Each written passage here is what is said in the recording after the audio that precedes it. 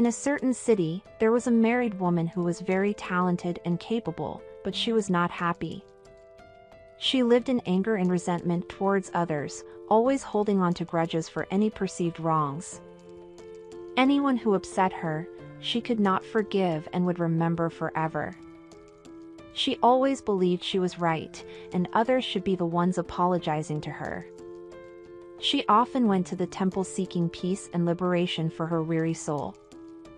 She appeared gentle, but could not fool the abbot. One day, as she was preparing to leave after her prayers, she met the abbot sitting by the lotus pond outside the temple gate. He motioned for her to sit down beside him and asked if she would like to hear a story. She gladly replied, yes, and the abbot began to narrate.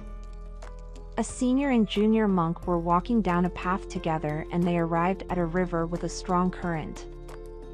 As they prepared to cross the river, they saw a young beautiful woman in need of help to brave the waters. She saw the monks and asked for help.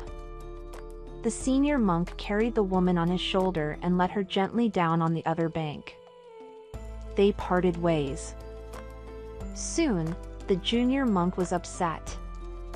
The senior monk, having noticed the discomfort on the younger monk, asked, "Is something bothering your mind?"